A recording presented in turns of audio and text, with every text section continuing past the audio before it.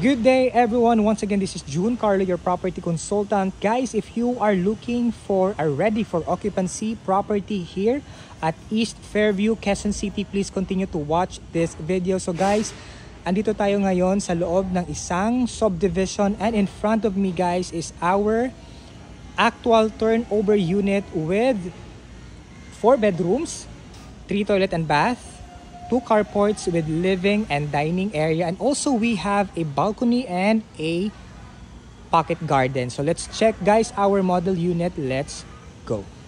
So guys, upon turnover kasama na po yung ating individual gate. So that's your gate for your car parking space, and you have your gate here going to your main door. So let's go. Ayan. So upon entry guys, this is your wood main door, napakalaki, no? And you have here your garden or your extra space on the side. So that's your extra space on the side, and you have an entry and exit point at that area. All right, so check natin. Pasok tayo sa loob. Let's go. Okay, pakita ko lang muna yung parking space natin guys. So that's your parking there. Ayan. All right, so pagpasok natin guys, we will be welcomed by your living and dining area. Ayan. Wow.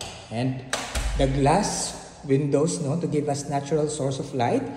And this is fully finished upon turnover. And also part of the turnover is the split type aircon, and also the range hood, the cooktop, and other essential materials, no, for the house.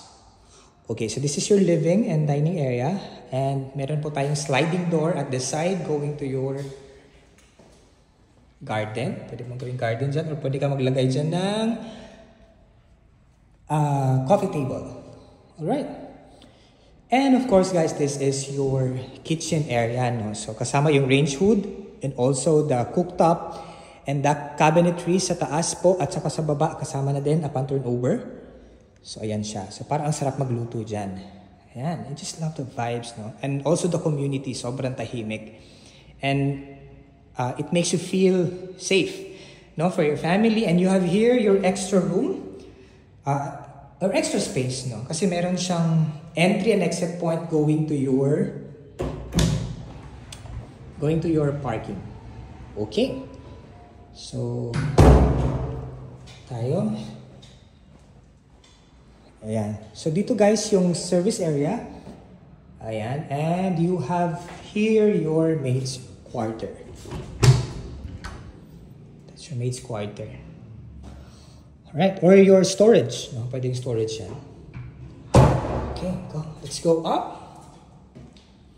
And before we go up, guys, ito yung toilet and bath sa my ground floor. Here we go. Alright, so meron tayo ditong storage. Nice. Okay, so akyat tayo. Let's go. Okay, upon turnover, ganito na rin yung stairs natin. Naka-wood na siya. Hardwood, also the staircase. And I love this area, no? Na glass lang siya. So, gusto mo maaliwalas yung bahay mo na maliwanag. So, pwedeng let's keep it that way, or meron siyang yung manipis lang na curtain, o kung gusto mo naman blackout curtain, pwede din naman. Alright. Pag-akyat natin guys, of course, we have here your common toilet and bath. So this is your common toilet and bath. Nice. And this is your bedroom 1 na may kasama na rin cabinets. Part of the turnover na din. Alright? And we have here your bedroom 2.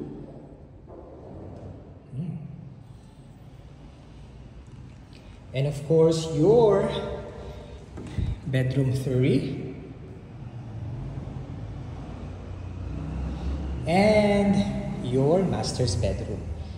Okay, so nakakatuwa, no, yung master's bedroom. May kasama na rin siyang aircon, and also The windows ay glass, and you have here your sliding door going to your balcony. Yan. Ganda ng sliding door kasi mabigat siya pero hindi siya mahirap i-pull. Yan. Nice. Okay, so close natin to. Alright, and of course, we have here your walk-in closet para sa ating masters ng bahay. Ayan. And you have here your toilet and bath. Nice. Alright, so guys, if you have questions or clarifications, comment down below or message us via Viber, WhatsApp, or Telegram, and we will be happy to assist you and schedule you for a tripping. Once again, this is 𝗟cie 𝗁 𝗿, your property consultant, helping you find your home.